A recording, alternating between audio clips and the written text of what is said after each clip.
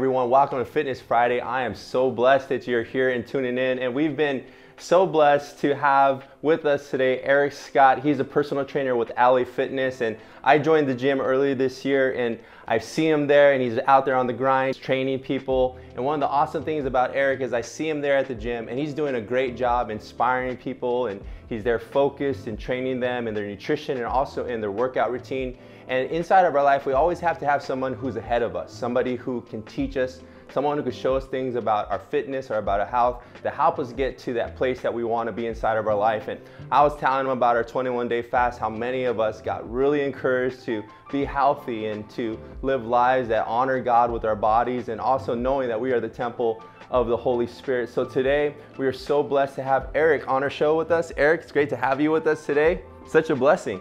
Yeah, thanks so much for having me on, and that's quite an introduction. I really do appreciate it. So yeah, I'm just here to, I'm really excited to get a chance to talk to everyone about getting a little bit healthier, really making sure that these habits stick and they last for a very long time, because in the long run, this is all about creating a journey. It's a fitness journey. It's not, it's not just 21 days, it's a whole lifetime. Wow.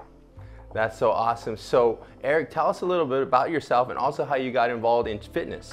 Yeah, so I've been training now professionally for a little over 6 months, and I know that doesn't sound like a long time, but I've learned a great deal, and I've also been training myself for over 7 years now. So I've learned a great deal. Before fitness, I came from fitness from a very different angle. I came from fitness from a CPA route. I worked in public accounting, I worked in private accounting, and that just wasn't my calling. It wasn't what I was made to do. And so with the encouragement of my wife, she really encouraged me to get out of accounting and pursue something that I love, like fitness. And so here I am today, love training people, love seeing the progress, I love seeing the results, helping people feel better, really be the best versions of themselves.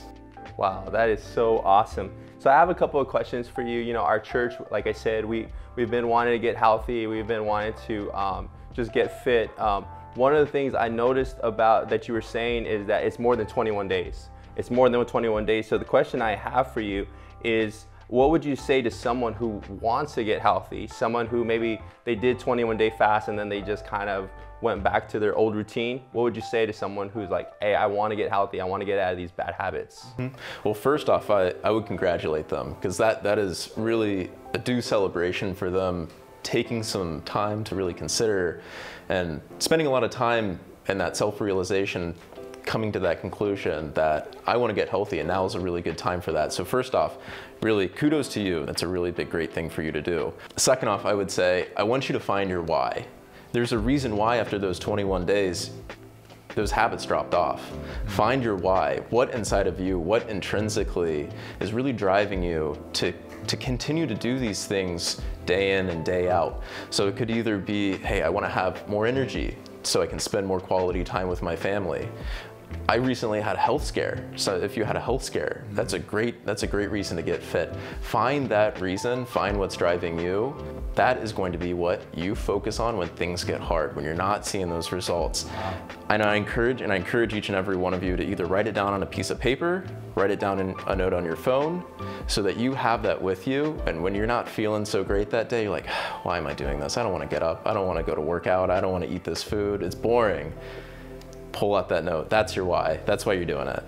And Eric, just going there to the gym, I see you there training people very early in the morning, and you're there at 6 in the morning, you're out there and training people, and I just get so encouraged by it. But you personally, how do you maintain your health? Mm-hmm. How do you maintain it? So I maintain my health. I follow a pretty strict regimen, which isn't necessarily the result of an overnight change. For me, I like to lift weights. I eat very healthy, but again, that's not something that happened overnight. I was very patient, and I looked at it like a puzzle. Each little piece was making some kind of incremental change that led to significant change over a long period of time. So for you, if you're struggling with that, I would really encourage you to pick up those small habits. Start small, because that's where I started. I didn't start eating chicken and rice out of nowhere. You know, that was something that I learned over time.